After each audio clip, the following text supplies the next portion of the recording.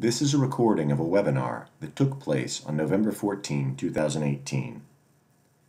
The video includes both the presentation and the question and answer session that followed. Hello, today I'll be covering multi-level modeling for intensive longitudinal data. The format of this webinar is 1 hour of lecture and 1 hour of Q&A. I'm Michael Russell, Assistant Professor of Biobehavioral Health here at Penn State and an investigator at the Methodology Center. So what are the goals of the webinar today? Well, what I'd like to do is introduce, and I put introduce in quotes, multi-level modeling as a tool for analyzing intensive longitudinal data. And the introduce is in quotes because I know that many of you out there are familiar with multi-level modeling already. But I would like to sort of present multi-level modeling as a tool that is well designed to address some of the conceptual and statistical questions that we have for intensive longitudinal data. And so as part of that, I will be showing how to translate some key research questions in this space into models that can provide you with the answers you're seeking, and hopefully leave you with a sense of how to approach complex data such as intensive longitudinal data with multi-level modeling techniques. And I'll talk about very specific ways to do that. So first of all, let's talk about defining what intensive longitudinal data are. And there's no real hard and fast rule for what constitutes intensive longitudinal data. What actually makes longitudinal data intensive? One rule of thumb that's been offered is data with many measurements over time, more than usual, and perhaps a good rule of thumb would be more than 30 or so repeated measures per person. Typically in a panel data set where we follow people over years, we might have 5 to 10 perhaps, if we're going really intensive, observations per person. But an intensive longitudinal data set has substantially more than that. Another feature of intensive longitudinal data is that it's often sampled at irregular or subject-dependent time points. Now, we might be sampling people at 5 random points throughout their day, and the intervals between our assessments are random so that participants aren't expecting them.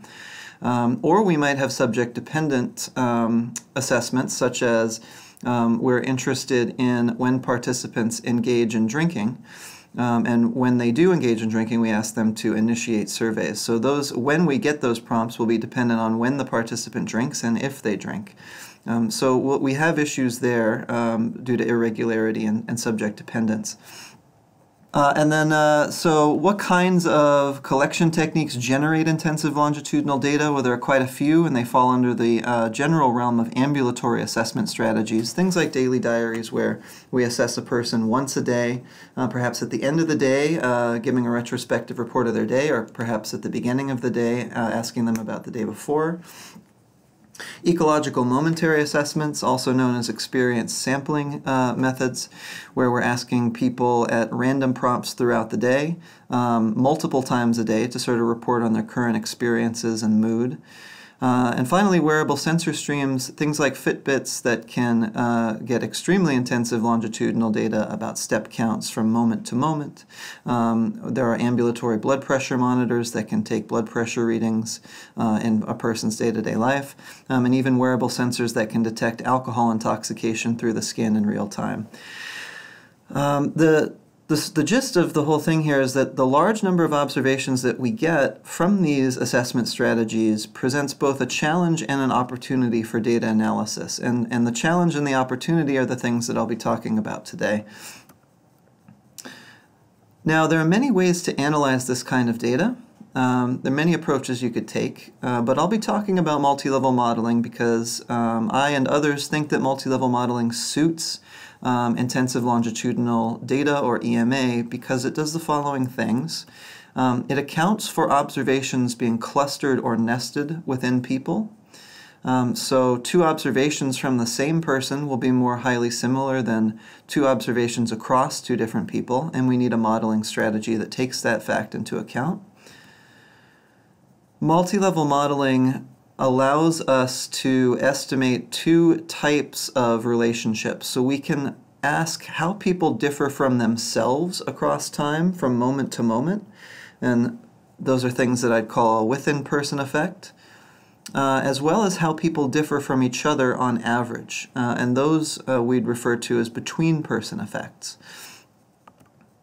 Finally, it allows the individualization of regression estimates or regression effects via things called random intercepts, where we can see how the mean of an outcome across time varies across individuals, as well as random slopes, so we can see things like how a relationship between negative mood and craving is stronger for some individuals versus others. So there are many ways that we can address all of this. And 2 and 3 are the distinguishing features of multi-level modeling. These are the between and within person effects, and the individualization of estimates are really the forte of the multi-level modeling strategy. So let's talk a little bit more about between and within. So as I've hinted at, we have at least 2 levels of analysis in a multi-level model. We can have more than 2, but typically we split it into 2 types when we're dealing with multi-level models with intensive longitudinal data. We can ask between-person questions or who questions. Okay, and so here we're testing differences between people on average, and we can ask, are people who engage in a lot of smoking at greater risk for some sort of adverse outcome related to that, right? So the comparison there is who, a person against another, and we can do these sorts of comparisons through aggregates of the measures that we get in intensive longitudinal data over time. We can essentially see how people differ from each other on average in terms of severity of symptoms, amount, frequencies, etc. Within-person questions we might think of as being when questions. We want to compare people to themselves, for example, when they experience a stressor compared to themselves when they do not experience a stressor. And the repeated measures aspects allow us to sort of get within each person and see how a person changes relative to themselves across time or across situations with regard to some outcome or behavior. Now, the interesting thing here is that these 2 levels of analysis are completely independent, both conceptually and statistically. And although it might be tempting to make inferences across the levels, it's important that you understand that knowing something about one, knowing something about a between-person relationship, doesn't tell you anything about a within-person relationship, and vice versa. So it's important to consider both at the same time. So throughout this talk from here on, I'm going to use the example of mood and nicotine craving among smokers. And I'm going to be talking about a study that is, so it's a fake data set, but the data set was generated with this sort of study design in mind. Let's say that we invited 200 current smokers to complete mobile phone surveys about 5 times a day for 7 days. So at each assessment, let's pretend that we asked them about their nicotine craving, which varies on a scale from 0 to 10 at that moment, with 0 being low and 10 being high craving. We asked them about their negative affect through 3 items. We asked them about sadness, anxiety, and anger at that moment, and we take the average of those 3, and let's just arbitrarily say that's on a scale of 1 to 7. And then we're also diligent about our recording of time, so each prompt also has a timestamp associated with it, so we know the exact day, hour, and minute at which the reports were provided. Before we get into analysis, I just want to talk you through a little bit about data structure. So before we do an MLM, we need to have our data set up in what's called a person period or a long file. And a long file, I'll show you an example on the next slide, but a long file essentially has each row of your data set corresponding to an assessment period. So an assessment, one single repeated measure that you gave to that individual across a number of items. So that's on each row. And we have multiple rows for each person. Okay? So if we take a look at this long file here, we can take a look at the ID variable and see that person 4 has a number of rows, each one corresponding to a different assessment period. Okay, so here's person 4. And we can see that they have about 5 assessments on the first day, which is marked with the date, so that's March 3rd. And then we have the hour and minute at which they gave us the report, as well as their craving at that moment and their negative affect or negative mood at that moment. And we have repeated assessments for this individual. Now we can also look at participant 5 and we can see the same setup. So each person has multiple assessments associated with them. Okay, and once we have our data set input and structured the right way, we can start to think about what a between and within person difference might look like on an outcome. So here what I'm showing you is a panel plot where we have 8 participants, and each cell here, each panel, is a different participant and marked with the ID on the top, so that's participant 10, 11, 12, 13, etc. On the x-axis we have the observation number, so this is just the count of the number of repeated assessments that they're getting, and so we can see what they reported for craving on the y-axis at observation 0 being sort of the first, observation 1, 2, 3, 4, 5. Okay, and so each individual data point that they provided on craving is noted with a blue dot. Okay, now you can take a look and see that the many blue dots for each person are giving us the repeated assessments that we're after. One thing that we can do is we can calculate the mean for each person, okay? And so that's represented by the red line. So that's just the average of all of the craving observations or craving reports for each individual. Okay, and so we can notice a few things here. The first thing we can notice is that for some individuals, this red line is higher than it is for others, right? So indicating that on average they have higher craving than others. And we can see that when we compare somebody like participant 11 to participant 12. Okay. Now we can also notice that people aren't just hovering around their average value in terms of craving. Their individual craving reports are scattered about their mean. Okay. And we see that for each and every individual. Now I'm calling your attention to both of these parts because each one is sort of informative about between and within information. If we compare the levels of the red lines, then what we're looking at is a between person effect. We're trying to ask questions about who has higher levels of craving than others, and what actually might cause them to have higher levels of craving on average compared to another person. When we're looking at the scatter of the blue dots around the red line, we're trying to understand why a person has a higher level of craving than they normally do at that moment. So that would be a within person question, right? So why does participant 10 have a higher level of craving around observations 20, 30, etc., than they do typically, or than they do at previous time points? Okay, so this plot I find very helpful for visualizing what we mean by a between and within person effect. So our first question, before we get into modeling between and within person differences, we might just be interested in what's the variance at the between person level? How much do people differ from each other on average? And what's the variance at the within person level? How much do people differ from themselves on average? And we can start to answer those questions using something called an empty multi-level model. So this is our first model that we'll be talking about today. And all it's doing here is, so at level 1, we have a simple model that's what we might call an intercept-only model or an empty model. And we're saying that for each individual, so craving for time I and individual j, is a function of an intercept, which corresponds to that person's mean craving across all their observations, plus a residual, which corresponds to the difference between their craving at that moment and their average. Okay, so conceptually you can think of level 1 as running a different regression for each person, which in this case means we're just calculating a mean. Then at level 2, we can estimate how those means, how those intercepts differ between people. Okay, and so we can say that the mean of craving for person J is a function of the grand mean of craving in the sample, and that's the gamma 00 parameter, plus the deviation or the difference of their mean from the grand mean, which is represented by the U parameter. Okay?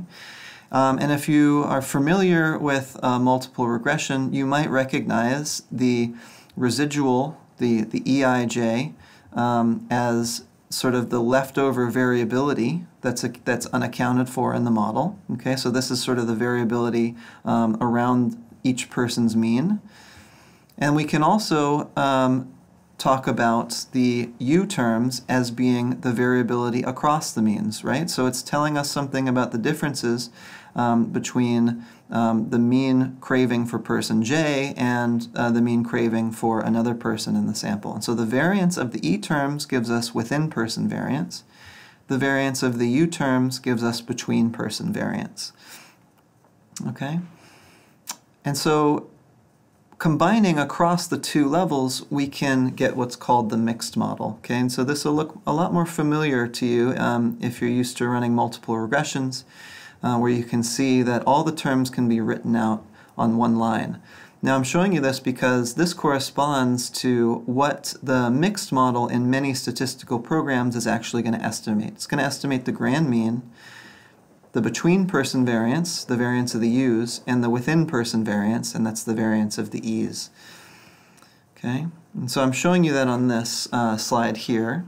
So that gamma 0, 0 that I called the grand mean of craving, in multi-level modeling speak, we'd call that a fixed effect. Okay, so fixed effects generally refer to regression parameters. Okay. That we're all used to seeing, so intercepts, slopes, relationships between variables. The model has two random effects, okay, and so the variance of these U terms is what we would call our random intercept, and that gives us the amount of between person variance. Random effects generally refer to the variances in your model. So fixed effects are referring to regression coefficients, essentially the model that predicts your mean. Random effects are referring to the variances in your model. And so the first variance we have is a between-person variance. The second one is our residual variance, which in this case is our within-person variance. And so if we run a model that's an empty multi-level model, this is the output that we would expect to see. So in our fixed effects portion of our output, we would see just an intercept, and this corresponds to the grand mean of craving across time. I'll interpret this a little more on the next slide, but for now we'll just be comfortable saying that's the grand mean of craving across all persons and all observations. And then if we go to the random effects portion of our output, which in SAS is called the covariance parameter estimates table, we'll see that we get a between-person variance, which is marked by this UN11 here, covariance parameter. I'll talk a little more about what that means on a future slide. And then we also get the within-person variance, which is marked with the residual. And so if we interpret these things a little bit more, what we see is that a fixed effect, the fixed intercept is a value of 5. Okay, now remember the scale for craving was from 0 to 10. And so the intercept in this case is telling us what's the mean of craving across all people and observations. And we get a value of about 5 midway through the scale. In the random effects table, we can ask the question of, do some people have higher mean craving levels than others? Okay, and so looking at the variance parameter that tells us about between-person variance, we can see that we have a variance of about 7 across individuals. Okay, and that's difficult to interpret in and of itself, but one thing that we might do is take a look at the p-value associated with that. And that is telling us that the variance of mean craving levels is higher than we might expect from random chance alone, suggesting that people do in fact on average have higher mean craving levels than others. Some individuals do have higher craving levels than others, and those differences are greater than we would expect by random chance alone. We might also ask, does craving vary significantly from moment to moment within a person? And we can see that the residual value, the variance estimate there is about 3.91, and that is also significant. saying that there does appear to be meaningful fluctuation in craving from moment to moment within a person beyond what we would expect by random chance alone. Now, once we have these variance parameters, we can think about describing the variability in our data a little bit more by calculating something called the intra-class correlation. And this is important in multi-level data sets because it's telling us something about the proportion of variance in the outcome that's at the between-person level versus the within-person level. You can also think of the intra-class correlation as a clustering coefficient. If you were to calculate correlations between all of the repeated observations and take the average of those correlations, you would get the intra-class correlation. And so it's calculated like this. You essentially take the between-person variance from that table that I showed you on the previous slide, and you put that in a numerator, and you divide it by the total variance, the between plus the within. So it's a proportion that goes from 0 to 1.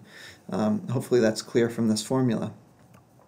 Okay, so if we do that with our example here, we have our between-person variance and our within-person variance. If we plug that into our formula, you'll see that we get an ICC of about 0.6. This is a strong amount of clustering across time. Okay, so what this is telling us is that there's 64% of the variance in our craving outcome is at the between-person level. Okay, it's at those mean differences between individuals.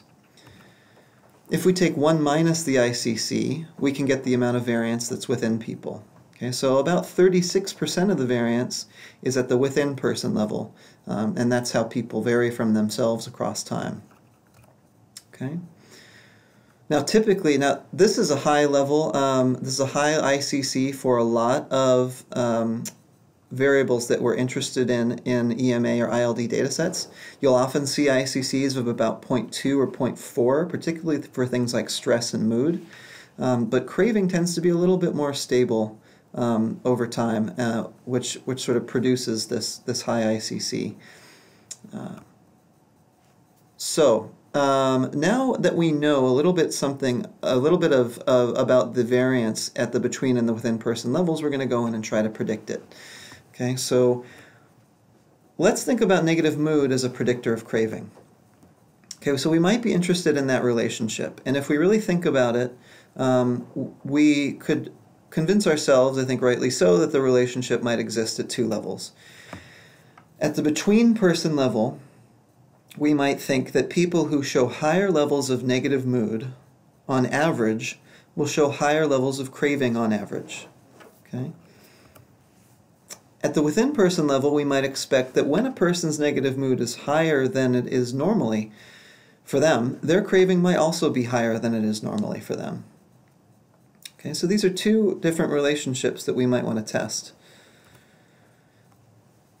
And so on prior slides, I was splitting up the variability in craving into the between and the within. And so I've just duplicated that output on the left-hand side of the slide here. But I'm also doing this for negative mood on the right-hand side. And you can see I calculate a negative mood mean across all people and observations of about 0.5. But then I also estimate the between and the within person variance using an empty model. And if I calculate the ICC for negative affect, I find an ICC of about 0.35. Okay, so that's telling me that 35% of the variance in negative affect is at the between person level. And it's also telling me that we, in both our independent and dependent variable, are seeing significant between and within person variance. And this is going to become important when we go to model the relationships at both levels. Okay, and we can confirm that with this plot here. You can see the between and within variability for negative affect.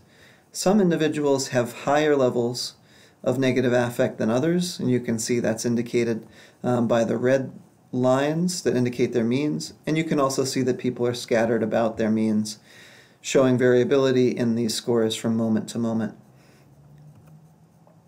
Now, one thing that I want to point out here that can sometimes get lost is that the multi-level model does a good job of separating the between and within variability for the dependent variable. But a standard multi-level model does not do this for your independent variable. And we actually have to set up our independent variable so that we have a variable that is only the between-person variability, and then another one that's only the within-person variability, because the modeling won't automatically do it for us. Okay, and so we can achieve this through centering. Now, the idea of person mean centering, and if you are familiar with HLM to studying things like effects at the school level versus the classroom level, or student level versus classroom level, you might have called this group mean centering, but in the intensive longitudinal space, where we typically have many observations per person, we tend to call this person mean centering. And the idea is to disaggregate our predictor, to have between and within person parts split into separate variables. And so we can think about negative affect at each time point, which is our predictor, as being a function of the mean for that person, so that's the NA bar for person J, plus the deviation of their current score from their mean at that time. Okay, and so the between part is captured by the mean for person J. The within part is captured by that difference between their score at that moment and their mean. Right? And so what we will do in order to calculate this is we will in our intensive longitudinal data set, we will calculate a variable for each person. That's the mean of our predictor. Okay, so that'll be the mean of negative affect for each person. And what that's going to capture is between person differences. It will only vary between people.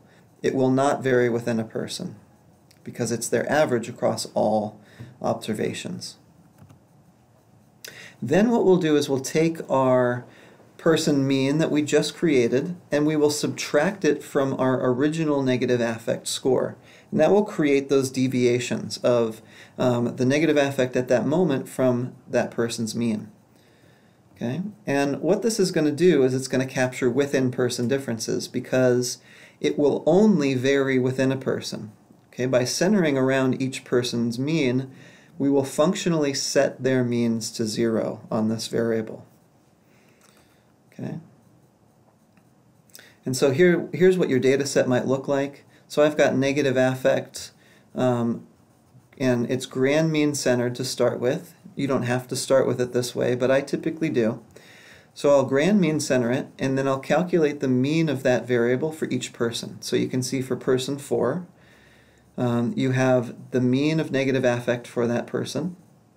And then for person 5, you have the mean of negative affect for them. And you can see it never changes across observations because it's their average. And then for person 6, they have a different means, right? So the only differences you're seeing are across people here. Right? And each one has a different one. Then what we can do is if we subtract our mean variable for each person from the original variable, we get a deviation score. And so I'm calling this negative affect centered within, CW. And that's telling us how much higher or lower in negative affect units this person is from their average at that moment. And so you can see that this varies within a person. Okay? What you can't see right away is that the average of this variable is going to be the same across all people. Okay, and I'll show you that. So if we take a look at our original variable, this is our original negative affect variable, you can see that the mean lines differ, right? So some people have higher mean levels than others. But after we subtract each person's mean from the data, you can see that it sets that mean to 0 for everybody. So the only variability we now have left over in the person mean-centered variable is the variability of each observation around that person's mean. Okay, so this variable can only predict within-person differences in the outcome. Okay, so if we relate this back to our who and when questions that we talked about earlier, when we model these two pieces, these are the types of questions we're going to be able to answer. So the person mean negative affect is going to be answering who questions. We're going to be able to ask, do smokers who have higher mean negative mood also have higher mean craving? The person mean-centered is the within part, and this is going to answer our when question. do smokers experience higher craving when negative affect is high compared to themselves when negative affect is low? Okay. And one thing I want to point out, this sort of reinforces my point earlier. So the first thing is I started with a grand mean centered variable because I wanted the means of both of these variables, the between and the within parts, to be 0 across all observations. This will make the interpretation of our model a lot easier, and we'll talk about that. Okay. But what you'll also notice is that the between and within parts are perfectly uncorrelated, okay? And this sort of reinforces the point that I made earlier. Knowing something about a between-person relationship will tell you absolutely nothing about a within-person relationship, and vice versa, because the two variabilities are completely uncorrelated with each other. Okay? And so in essence, you can think about this as having residualized negative affect on its person-level means, if that helps you think about this. Okay, so now what we're going to do is we're going to elaborate our multi-level model by adding in predictors. So now at level 1, I've got a more complicated function, but you can think about this as a regression for each individual, where now we have an intercept plus an effective negative affect at that time point. Okay? And so this variable is our person mean-centered variable, this negative affect with the curvy hat on top. 0 on that variable is typical negative affect for each person, and variation in that variable is going to predict within-person changes in craving. Okay? And its coefficient that we're going to estimate is this gamma 1, 0. Negative affect J is the person mean, okay, and the negative affect straight bar on top, J is the person mean. 0 on that variable is the grand mean of negative affect. And variation in this variable is going to predict between-person differences in craving from between-person differences in negative affect. The coefficient that we estimate for that is this gamma 0, 1. Because essentially what we're doing here is we're doing a different regression for each individual. This isn't actually what the model does, but you can conceptually think about it this way. And then modeling the parameters that we get for each individual across individuals. So now we get a mean of craving for individual J when a person is at their typical level of negative affect. And that mean for that person is a function of the mean craving for the sample, that's that gamma 0, 0, plus the effect of their average negative mood. So if there's a positive relationship, their average craving will be higher if their average negative mood is also higher. We can also think of this relationship at the within-person level between negative affect and craving as a random variable that differs between individuals. So gamma 1, 0 is telling us about the average within-person relationship. Okay, and each person is allowed to have a different relationship, and that's captured by a difference in the slope term for that person, and that's the U1J. For some people that relationship will be higher than the average for the sample. For some it will be weaker or lower. Okay, and so the model is going to estimate all of these things. It's going to estimate this U0J term, which is the craving mean for each individual after we've accounted for their negative affect mean. This U1J is the association between negative affect and craving for person J. Okay, and both, we're going to calculate variances in both of them, and we're going to let them covary with each other. And then the EIJ term is the craving within level residual that we always interpret as sort of the leftover variability at the within person level after we've accounted for negative affect, which is our predictor at that time point. So let's look first at our fixed effects. Now remember, fixed effects are regression coefficients, and they're going to be giving us both between and within associations. So let's start by interpreting these. Now the intercept is telling us the mean craving.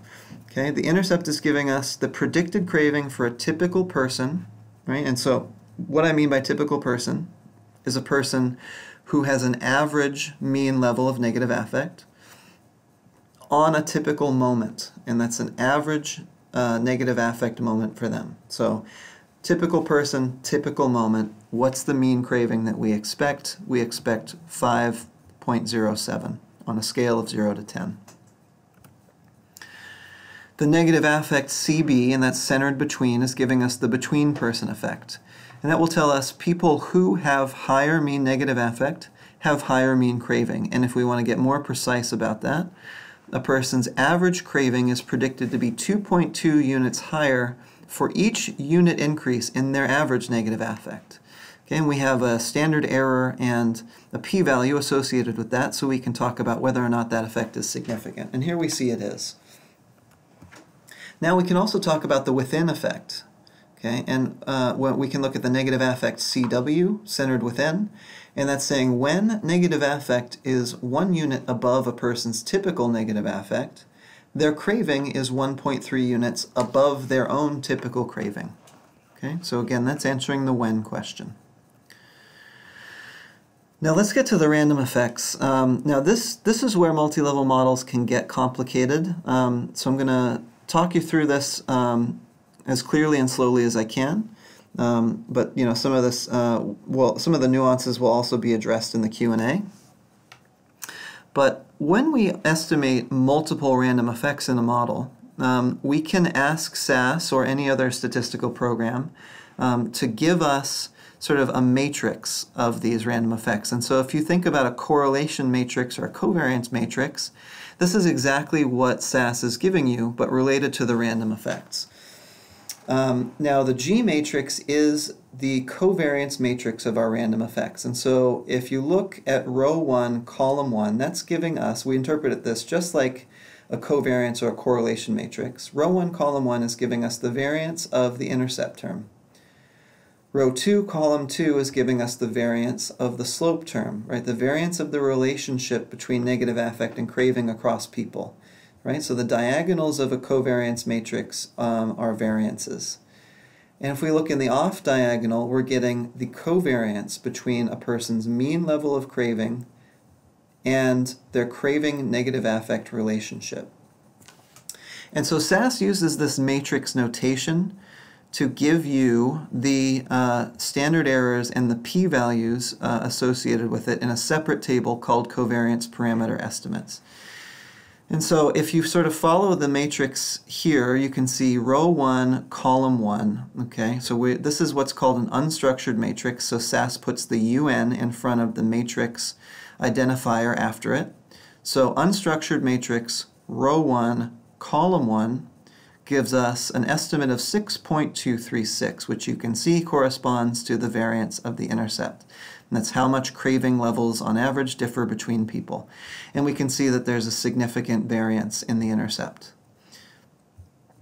Row 2, column 2, I'm going to move down a couple of rows, is the variance of the slope. And that's asking that question of, is the relationship between negative affect and craving at the within person level stronger for some people than it is for others? And we can see that there's a significant variance estimate there. So we can conclude that in fact it is stronger for some individuals than it is for others. We also have a covariance between these two things, and the covariance is negative. Now in order to really interpret this, it helps to visualize the data.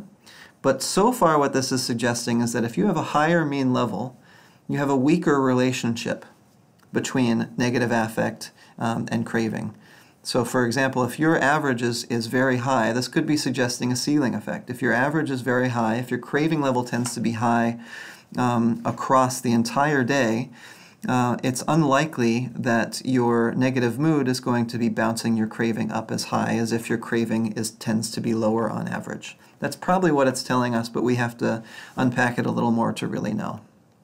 Okay, and so what I've put here in the text is representations of what each of these things is talking about, right? So the UN11 is our random intercept and variance and mean craving levels between people. UN21 is the random covariance between mean craving level and that within negative affect slope. The UN22 is the random slope, and that's your variance in the strength of the negative affect and craving association. And the residual is that unexplained within person variance in craving.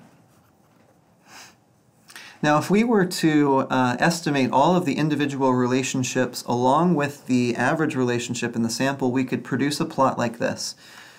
Okay, and so what you're seeing here is on the red line, we're getting the parameters that we got from our fixed effects. And so this is the average line. It's the average of the within-person relationships here. And so on the x-axis, you're seeing negative affect, person mean-centered. On the y-axis, you're seeing craving. And you can see, on average, craving is increasing on moments when a person's negative affect is higher than their typical. And it's decreasing when their negative affect is lower than their typical. But each of the individual blue lines represents the model estimated relationship for a single person. And so you can also see that some people are tending to have higher levels of craving on average, right? Their lines are placed higher on the y-axis than some, or than average.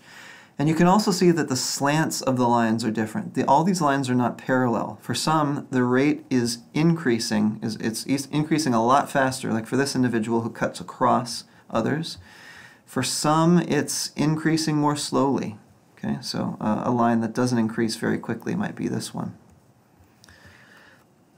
And we can map this visualization onto the parameters of our model. That gamma 0, 0 is giving us the mean of the intercepts, and that's the value of the red line when negative affect is 0. Gamma 1, 0 is giving the mean of the slopes, and that's the change in the red line as negative affect increases by 1. The variance of the intercepts can be captured as the differences in the values between blue lines when negative affect is 0. Technically it's going to be the average of the squared differences, right? But conceptually it's the differences of those things. The variance of the slopes is the differences in the slopes or the slants of the blue lines, like I was talking about earlier. Now we talked about intercept and slope covariance. So what I wanted to do was sort of plot this out. So what you've got here is a plot where you have each person's slope, and so that's the craving negative affect association on the y-axis. How much craving is increasing within a person when negative affect increases by 1 unit. And so for some it's increasing 2 units, for some it's increasing 1, some fewer. And on the x-axis you have the person's craving mean, so just their average during typical moments. And what you can see is a scatter plot. Each point is the data for a specific person. It's the intersection of their slope and their intercept, right? Their craving negative affect association with their craving mean. And if we cut a line through those, you can see that there's a trend here. So the higher your average craving, the less steep your negative affect craving slope. Okay? Or the higher your craving mean, the less of an effect negative affect is having on your craving. Okay, and so if you put that in a correlation metric, it's about a negative 0.3 association between your mean and your craving negative affect association, and it's a significant relationship. Okay, this might suggest a ceiling effect, or for people who have high average craving, they can't really go as high as somebody who has low average craving on a high negative mood moment.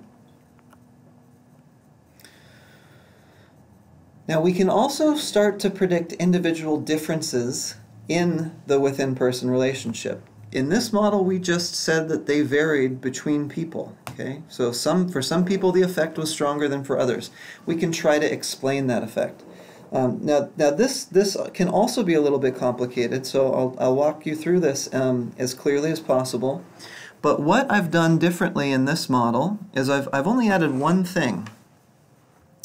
I've added the mean of negative affect as a predictor of the relationship between momentary negative affect and momentary craving. Okay?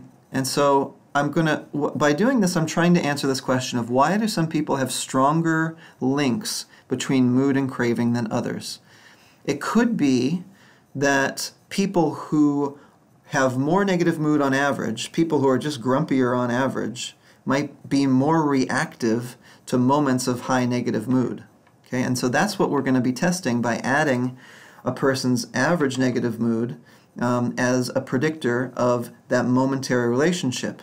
between their current negative mood and their current craving. And so we're essentially taking the negative affect person mean as a predictor of the slope. Okay, and if we do the math, and don't let this be too intimidating here, but if we actually work the math out here, we can see something pretty clearly, and that's that our intercept function is the same as it was in the prior model. Okay, where we have the mean of craving for a typical person at a typical moment, plus the effect of their average mood on their craving mean, okay, and the leftover variability there. The intercept is that. So the slope term, though, is now a function of not only what your level of negative affect is at that moment, but what your average negative affect is. Okay, and so that gets expressed as an interaction between that person's average negative mood and their current negative mood. Okay, and so in the multi-level modeling world, we call that a cross-level interaction. It's an interaction between a between-person factor and a within-person factor. Right, and so if we try to interpret that, what you can see is that our main effects are the same, or approximately similar.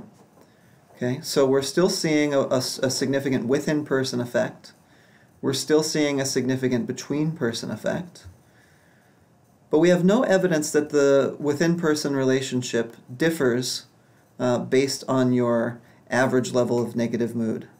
Okay, so and we can, if we do simple slopes and we sort of estimate, what's the within-person effect for a person that is sort of less grumpy, what's the within-person effect for a person that is more grumpy, we can see that they are significant within-person effects for both the non-grumpy and the grumpy individuals.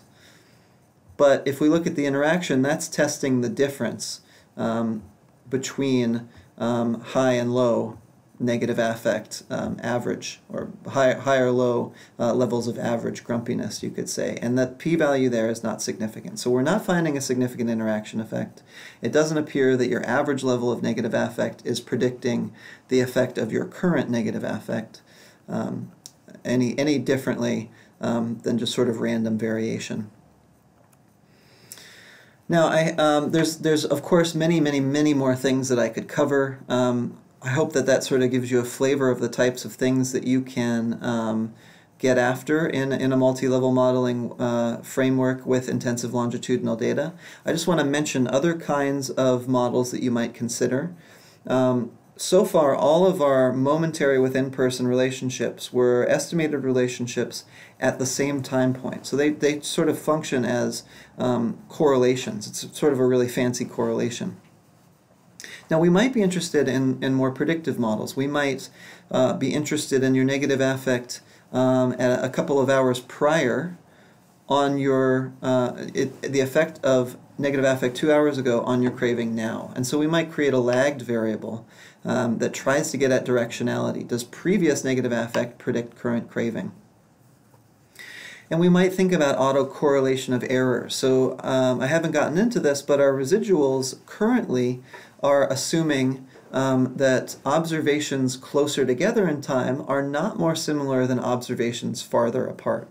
And that might be an invalid assumption. It's one that we can test by adding time-related dependency across residuals. And I'll point you to some books that talk about that at the end of this talk.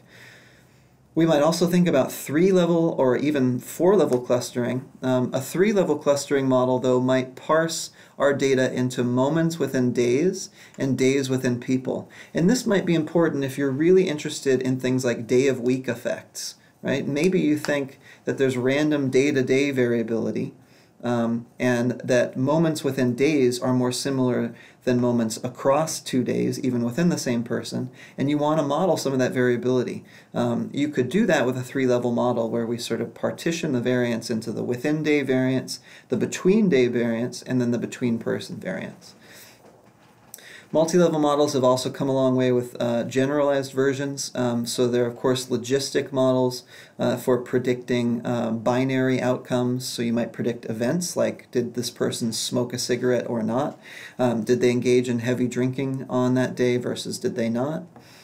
You might also think about over-dispersed Poisson, where we're interested in a discrete count variable, and maybe that variable is zero inflated. Perhaps it's the number of drinks you had on a given day, where most days would be zero, but some days you have perhaps a moderate to large number of drinks.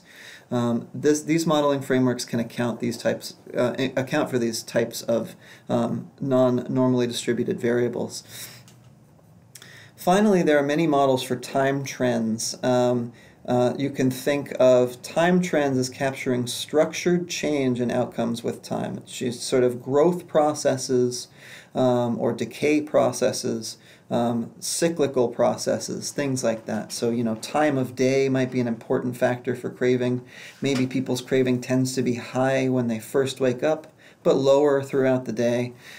Day of week might be important, particularly for things like drinking, where we would expect to see spikes in the amount of drinking on Fridays, Saturdays, and Sundays. And multi-level modeling can account for a variety of shapes. You can use polynomial trends where we have squared and cubed terms, splines, things like that. More complicated models, you might be interested in looking at time-varying effect modeling or similar models that really can kind of get after complexity in time trends, sometimes a little bit better than multi-level models can.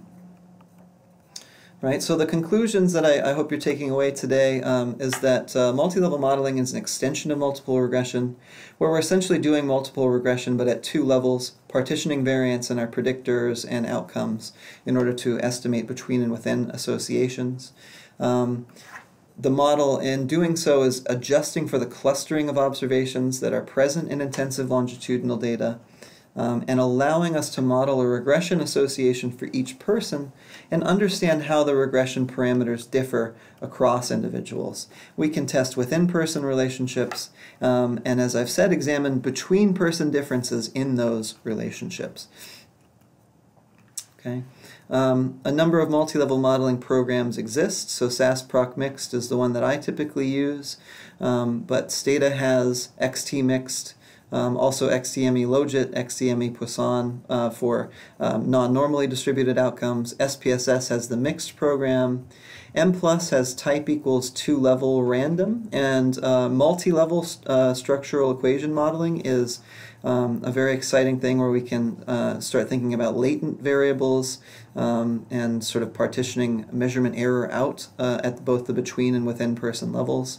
Of course, there's R, and then the old school hierarchical linear modeling package and MLWin. These are some books that are really helpful resources. I highly recommend Intensive Longitudinal Methods as an introductory guide. Gives you a good conceptual overview as well as examples and ways in which to write up your analyses. They have sample code on their website. It's a fantastic introduction. Multi-level analysis goes a little bit deeper into the some of the nuances. Applied longitudinal data analysis does a fantastic job as well. And the Handbook of Research Methods for Studying Daily Life does an excellent job, not just with the modeling of intensive longitudinal data, but with collection, things like calculating compliance, how compliant were your participants with the repeated measures, etc.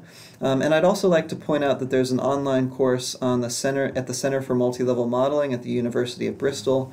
You can take this course for free online by following this link. Highly recommended. And finally, you can visit our Methodology Center page. Our ILD page has SAS code, examples, podcasts, and more, and it's at this website here. And if you're not already signed up for the Methodology Center e-news, please do so. Thank you very much. Okay, first question. Mike, I know it's not a short answer, but could you talk briefly about how to incorporate time into the models? Yes, I absolutely could. So there are many ways to do this. You could have, the first thing that we might do is think about the effect of time in a sort of systematic way. So when I was talking about at the end modeling time trends, and I mentioned diurnal cycles, we could specify a multi-level model. I'm going to use the board, I think, because I sort of like to write this stuff up. Hopefully people can see this. Hold on a second. Can you stop screen sharing so that your video becomes the big thing so that people can see? Stop share. Yeah, there you go. That's better. Good? Yeah. Okay. So you can see this, Aaron? Yeah. Okay. Yeah. So let's model time. Okay. So let's say we're interested. I'm going to stick with the craving example. So in our level 1 model, you might have craving, person I, time t, and then we have an intercept. And then we could just do a linear effect of time. And so time could be hours of the day. Okay. And then at level 2, we could let everybody have an initial value. Let's say time is coded where 0 is the start of the day. Let's just say 0 is 8 a.m. for the sake of argument. And so the intercept for person I would be their predicted craving at 8 a.m. Okay. So we would have an average predicted craving at 8 a.m. plus a deviation for that person. So that person's average craving at 8 a.m. would be the mean plus their deviation. Then we would also have a time effect. So this is how much craving changes with each hour. Okay.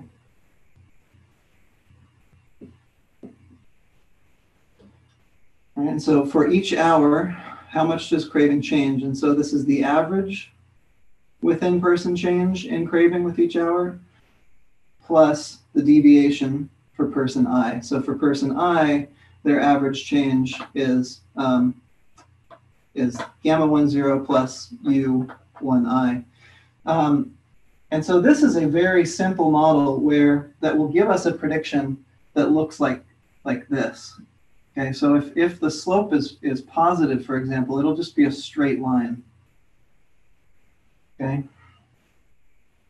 We could make this more complicated by adding squared terms. So if we added another parameter that was sort of beta 2i plus or times t squared, then we might predict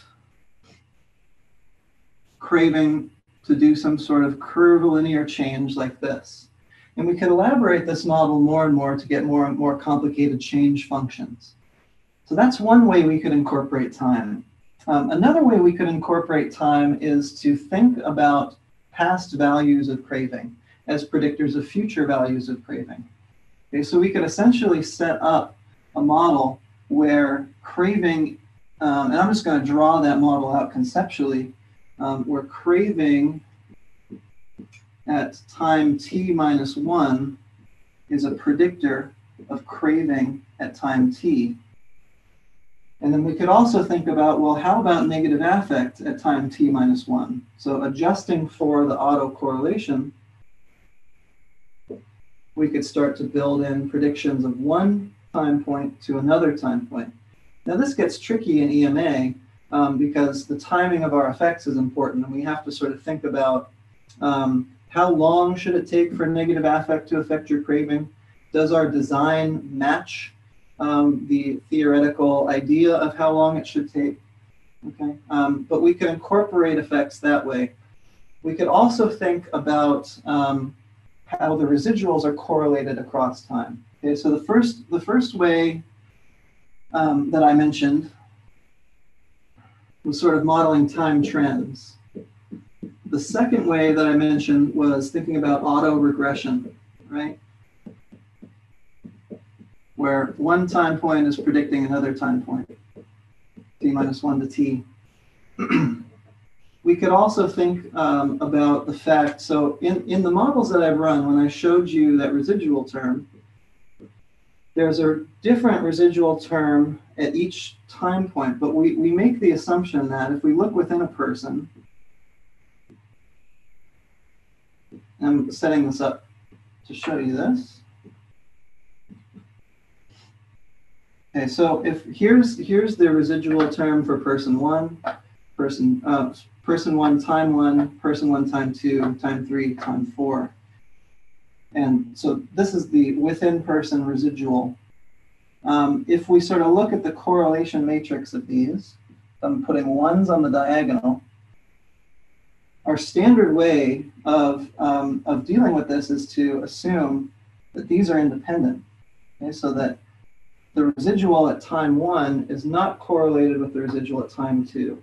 It's not correlated with time 3. It's not correlated with time 4. Now this could be a problem because even though in the multi-level model we're accounting for the fact that observations are clustered within a person, we're not sort of saying that observations that are closer together in time are more similar than two observations that are farther apart.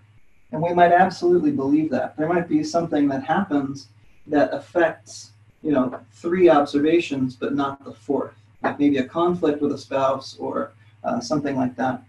And what we could do is create parameters in our data set, or in our model, I should say, that allow the residuals that are closer together in time to be more strongly related than those that are farther apart. And so we call these autocorrelation structures. And so what we would do is we would estimate the relationship in correlation between residual 2 and residual 1. Okay, and in a typical AR1, what they call an autoregressive 1 error structure, then we would raise the value of that correlation to powers the farther away it gets. Right, so the difference, and so essentially what we do is, so if we compare the relationship, if we look at the relationship between residual 1 and residual 2, we find that there's a correlation there, okay?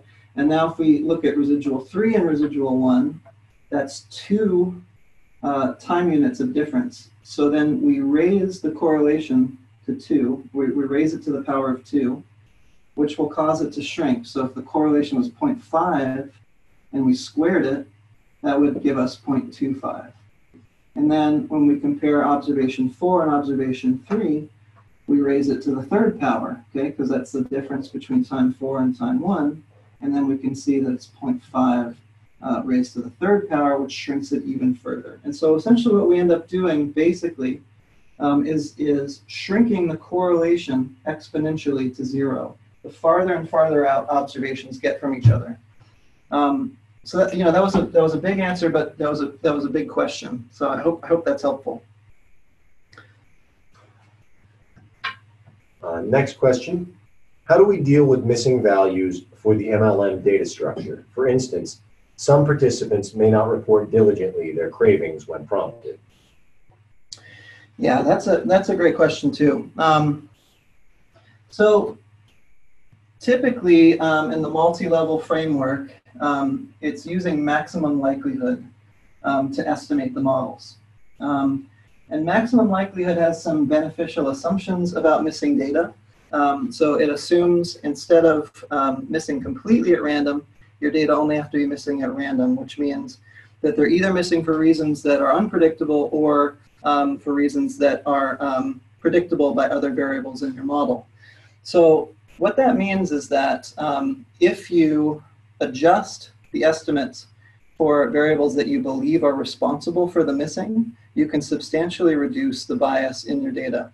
The first thing that I would do before you do any of that stuff, though, is to calculate something called compliance and to look at compliance across time. And you may actually find that people are highly compliant at the beginning, but start becoming less compliant as time goes on. You have more and more missing data, or the responses on your variables change the longer that people are in the study. And so you could actually adjust for that, by including a time trend, et cetera. You can, and another thing that people are starting to do above and beyond that is to do something called pattern mixture modeling, where, and this isn't sort of in the flavor of what I was talking about, but you basically look at different patterns of missingness across individuals. And so some people might be highly compliant in the beginning of the study, but their compliance fades out as time goes on. Some people might be less compliant in the beginning, but start to sort of get better, or maybe you have others who have random dropout. And so what you do, and Don Hedeker has written a lot about this, is you sort of perform a mixture model where you identify different patterns of missing. And then once you identify those different patterns of missing, you put them in your model and you adjust for them. And you can actually see not only how different patterns of missing affect the outcome variable, but how they affect relationships with the outcome variable. So there are many ways to go about it. And it's a big question. If you want more detailed information, I would check the work of Craig Enders, who's done a lot of really great work in this area. And go from there.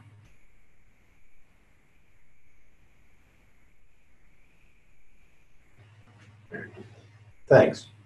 Please address uneven measurement points. Participants have a range of 35 to 48 points. And again, another question about missing data. And there as well. Okay, so uneven measurement points. This is particularly, I think, of interest or particularly difficult when you're trying to model change and talk about it as within-person change. If people are not represented at all time points, you have to be sort of thoughtful about what exactly the overall trajectory is. So for example, if I'm looking at craving as it changes across weeks. So if I do, craving across weeks, and this is the slope that I get in some sort of intervention, or this is my predicted trend, then, maybe there are more people in this part of the study than there are here. And so my population is essentially shifted because of things like dropout. And so in this case, I have to be really careful about whether or not I say this whole thing is a within-person effect. Different parts of this will be within-person effects. But the whole thing in of itself, you might not expect to see that entirely play out within a person, because there might be a difference between who is sampled here and who is sampled here. The bigger issue that I want to get to, though, related to the uneven measurement points, is that multi-level models do tend to assume that the points of measurement are equally spaced, okay? And this becomes particularly important if you start doing auto-regressive type models where time t-1 was predicting time t. In that case, the estimate that you're getting, it assumes applies to all t-1 to t intervals, okay? And so by default, then it's assuming that those are equal in length. There are ways to adjust for that. You could actually moderate the effect by the distance in time between the two, between t-1 and t-2. So you actually calculate that as a separate variable and moderate your autoregressive effects by that. And it would tell you how does the lag one effect change based on the distance and time between the two observations. That's a simple approach to address this. Another more nuanced approach that's starting to gain some traction is continuous time modeling in a latent variable framework, which actually will account for the fact that you're not making this assumption that the observations are discrete in time, but that they represent a latent time continuum, and you're going to estimate the effect and how it changes at different points in time.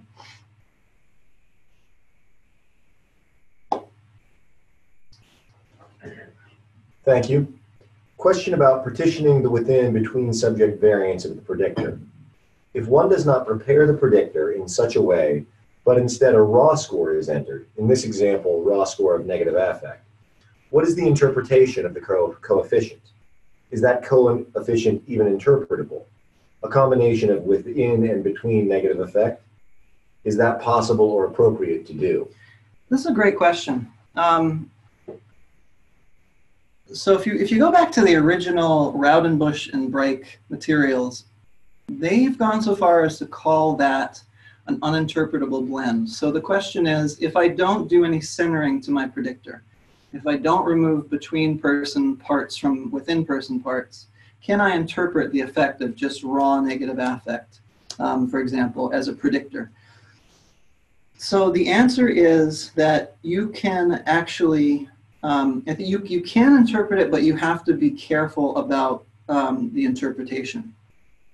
The truth is that it's blending between and within person information. So part of the reason you see an association is due to the fact that some people have higher average negative affect than others, and also due to the fact that negative affect is changing from one moment to the next within the same person.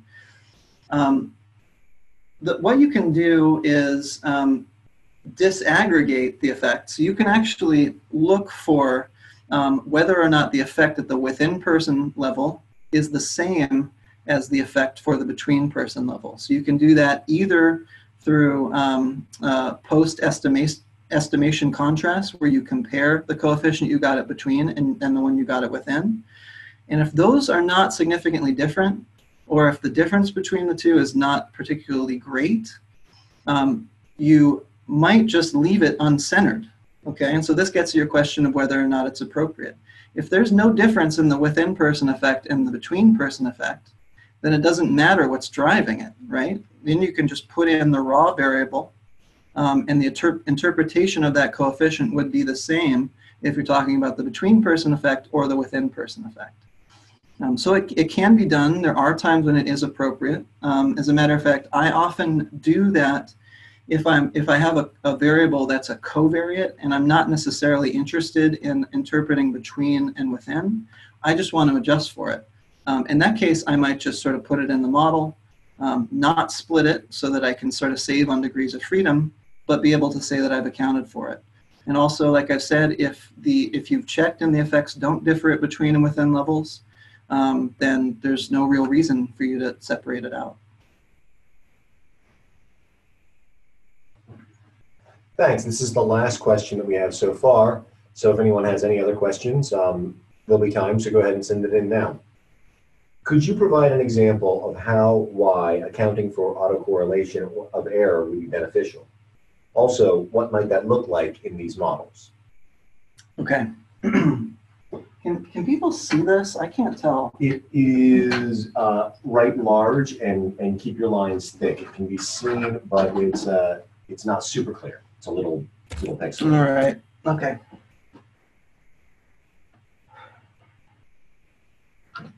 All right.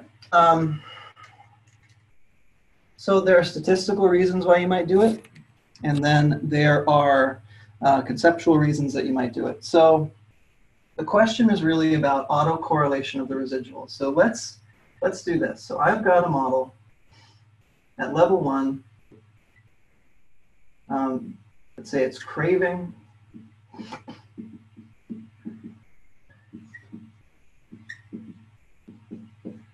Is predicted by negative mood.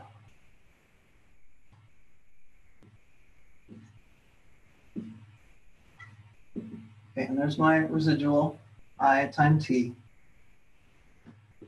And then level 2, the intercept, function of a grand intercept, plus that person's deviation from the grand intercept, and then the negative affect slope.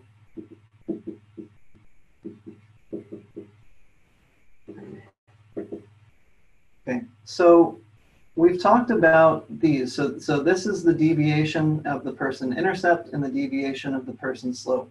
And we set up a matrix where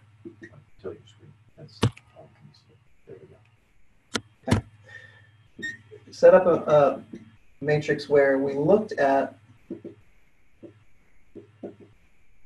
the variance of the random intercept, the variance of the random slope, and then the covariance between these two. Okay. So as I've mentioned in the model, we make this assumption typically that the residuals are unrelated. Okay. But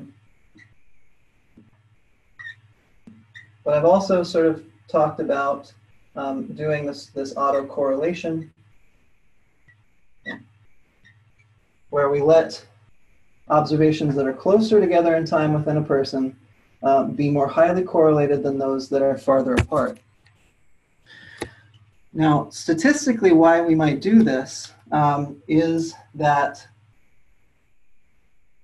if we assume, so first of all, so the reason I went through all this just now, the random intercepts and the random slopes, so the random intercept primarily is what's telling the model that the outcome is sort of clustered or nested, okay?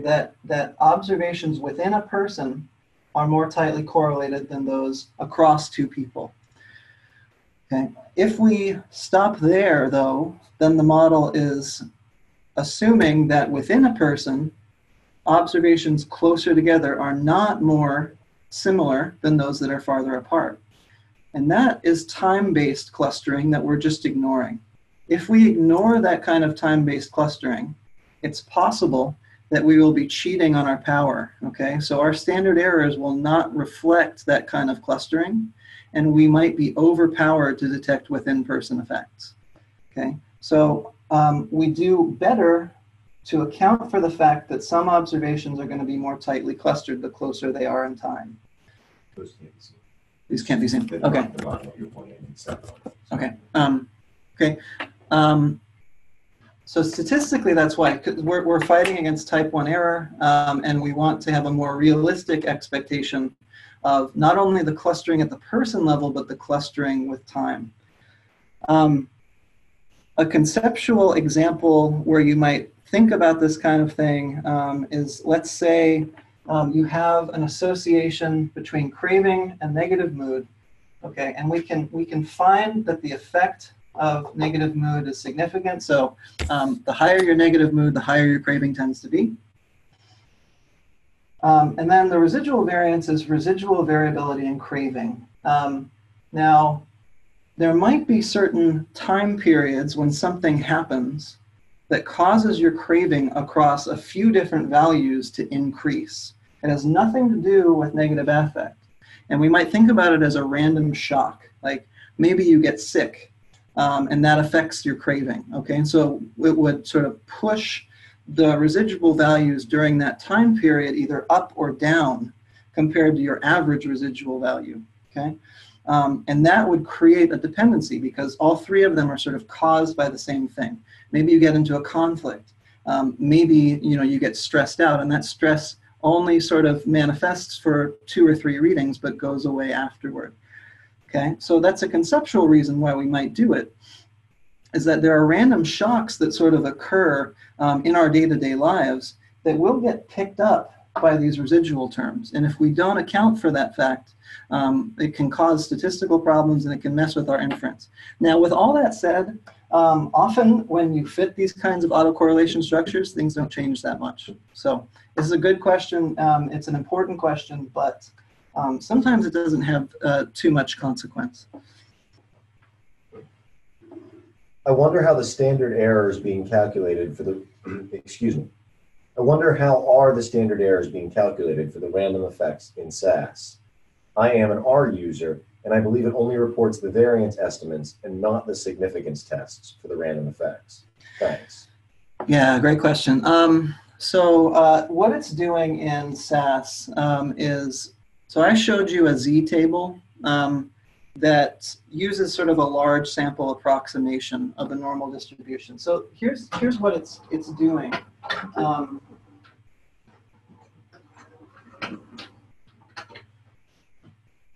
So if we think about the distribution of a variance, okay, so if we're doing random slopes, and we were able to do this over and over and over again in a simulation study, and we looked at the distribution of the variance for random slopes, we would see something that looks kind of like that, right? A skewed distribution. And what the Z-test for SAS is doing is it's a walled test that uses a large sample approximation and sort of looks at a normal distribution and the probabilities for a normal distribution overlaid on top of this true distribution. And so if your sample size is large, and large is of course a relative term, but typically about 250 to 300 clusters, so 250 to 300 individuals. The normal distribution will be closely approximated, usually by the true variance distribution. But if the sample size is really small, it starts to do a really bad job, okay? So it won't fit the distribution as well. So the use of the z-tests that I did in SAS are using this normal distribution, this large sample approximation, to generate z statistics and associated p-values. If you have a small sample, if you have 100 clusters, fewer than 100 clusters, I would recommend you don't do that. And instead, you look at the log likelihood of your model. So your models will give you something called a deviance. And in the output, that's a -2 log likelihood. And you would run a model with a random intercept only, and then a model with a random slope, and compare the deviance scores, okay? And it turns out that the difference of two deviance scores is distributed like a chi-square, which matches that variance distribution much better.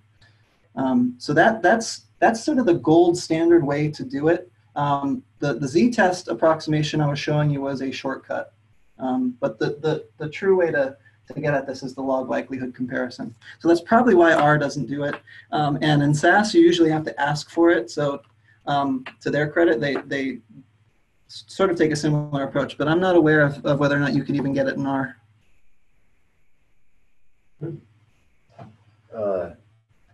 Going back to the last question, and forgive me, I'm not sure when this came in, so I'm not sure which last question they mean. Mm-hmm. I wonder if there might be a useful research question embedded in the contextual effect, the difference in the between and within coefficients resulting from the uncentered model. Do you have thoughts on that? Yeah. The contextual effect is the difference in the effect at the between level compared to the effect at the within level. Now, I don't do a lot of educational research or anything where the contextual effect, I believe, came about, and there's a lot of really interesting research on the contextual effect. But when I think about intensive longitudinal data, I have a difficult time interpreting the contextual effect.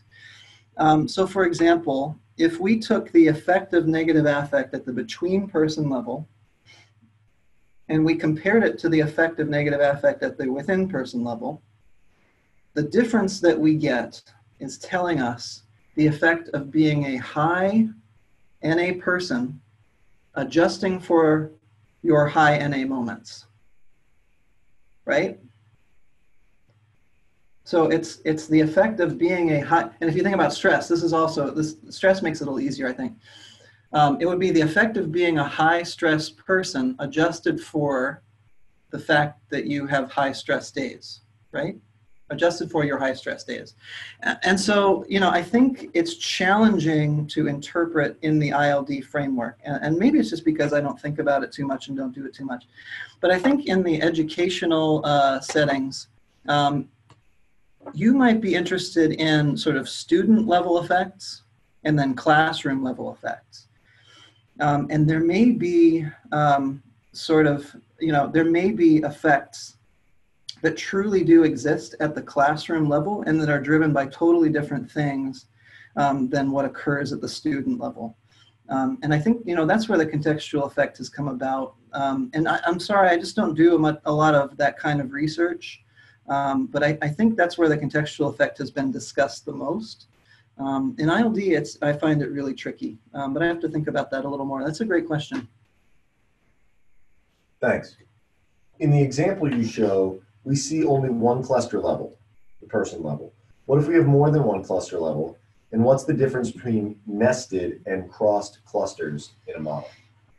Okay, if you have more than one cluster level, so if you have hierarchically clustered levels, you could do a 3 or even higher level model. I've seen 4-level models published. But so one way of thinking about it could be that you have moments within days within people. You might also have something called a measurement burst design where you have, let's say, daily diary bursts nested within longitudinal assessments, nested within people. And then what you could do is just add, so you'll have an intercept that captures the mean for each person. Then you could also have an intercept that captures the mean for each measurement burst, okay?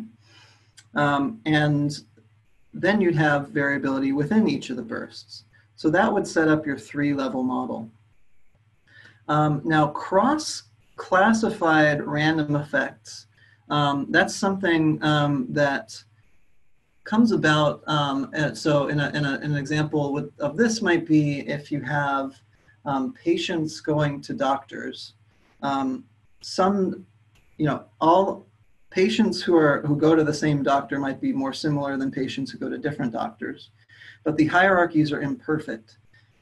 Patients might go to more than one doctor, right? So usually when we do these sort of hierarchical models, they're sort of perfect hierarchies. A moment belongs to a single day, and a single day belongs to a single person. That's not always true when you have different kinds of nested structures. So the doctor-patient one, I think, is a perfect example.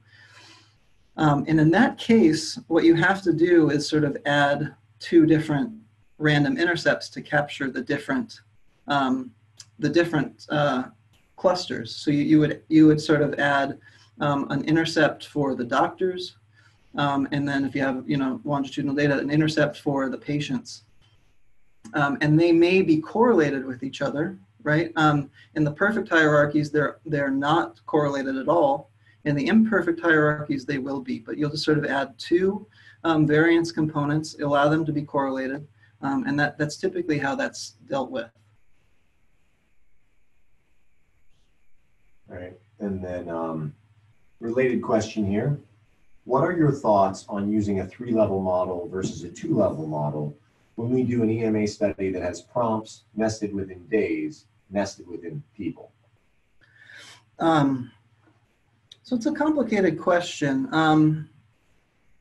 First thing I usually ask is, are there a sufficient number of prompts at the day level, or I'm sorry, a sufficient number of prompts at the within day level and at the day level, for that matter, to be able to separate variance reliably? And I don't know of a rule of thumb right off the top of my head. I mean, I have to look into that and get back to you. But if there's a very small number of days, so for example, if you've measured somebody really intensively for 2 days, but you measured them many, many, many times a day, then I would say that the best way to account for any day level clustering might be to just put a fixed effect that predicts differences on day 1 from day 2. And then use the random effects to capture the between person variance versus the within person variance. Can you repeat the rest of the question for me? I'm sorry. Sure. What are your thoughts on using a 3-level model versus a 2-level model when we do an EMA study that has prompts nested within days, nested within person? Yeah. Okay. So the first thing you think about is how many prompts you have, how many days you have. And I might even sort of calculate variability at each level before I even go to modeling. So you can do all the centering that I showed you with your predictor variable and center around days, and then center days around people, and just sort of take a look at the variability. If the variabilities are close to 0 at the day level, then I would suggest that you do a 2-level structure.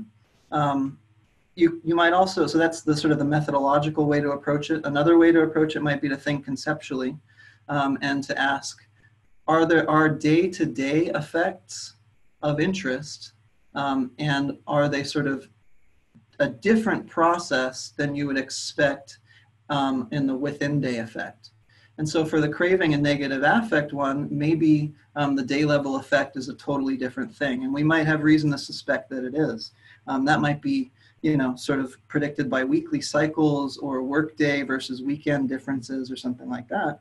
And so it's a totally different causal process than the shifts in craving that occur within a day. So if you have conceptual or statistical reasons, I might advocate that you explore a 3-level model, provided you have enough days and a decent amount of variance. One thing about 3-level models that is challenging, though, is that they can be difficult to converge, and they can be very hard. And you have to sort of think conceptually about, if you ask for a random effect of the momentary relationship, do you want that random effect to vary only between people? Do you want it to vary between days? Do you want it to vary between days and between people? So it sort of creates this, it's a little bit more than adding just a single level. It creates a whole other set of research questions. But I think if you have very strong day level clustering, so a lot of day level variance, and you have conceptual reasons to go there, I think it's worth the complexity. All right, thanks. After you partition the predictor into the between and within piece components, the variability of these predictors may be very different. Can you speak to how one would interpret a 1-unit change for each piece? Would you want to standardize each piece, for example, by dividing the standard deviation? And how does that affect your decision as to whether one can model the raw predictor if the estimates for the between and within predictors are similar for a 1-unit change, but the variance of the between and within piece predictors are very different? Yeah, that's a really, really good question. Right. So standardizing in this area, I think if you talk to 5-10 different people, you'll get 10 different answers on how to do it. Yeah, I think you are kind of making the assumption when you compare the contextual, when you look at the contextual effect, and you compare the difference in the within-person effect and the between-person effect, you're sort of making the assumption that 1-unit change means the same in both. So that's an excellent point. And so if you look at, if you partition your variables and you take a look and the variance is way different at the between level than it is at the within level, then that might be alarming. But conceptually, you might also think of it this way. So the between level effect is giving you a 1-unit difference in the means, right? And a within person effect is giving you a 1-unit difference in the scores. And so conceptually, those might be two very different things as well, and often are. So what I might do then is, after you create, and I haven't seen this published anywhere, but this would be an interesting sort of paper idea to explore. I might take your variables, your between person variable and your within person variable, and then standardize them as you suggested. And then sort of, say at the outset that you've standardized them so that you can make comparisons of the between person effect and the within person effect. Now, statistically, I think that's fine. Conceptually, you might run into some you might experience some heartburn with that if you think a 1-unit change in the means the same thing as a 1-unit change in the values. I think that depends on your conceptual question and the variable that you're looking at. But I think it's an important approach to take, and it's a good thing to check. All right, that was all our questions. So on behalf of everyone, thanks a lot, Mike, and we'll get this video up for those of you who want to check back and chew on what he said. Thanks, everybody. Thank you.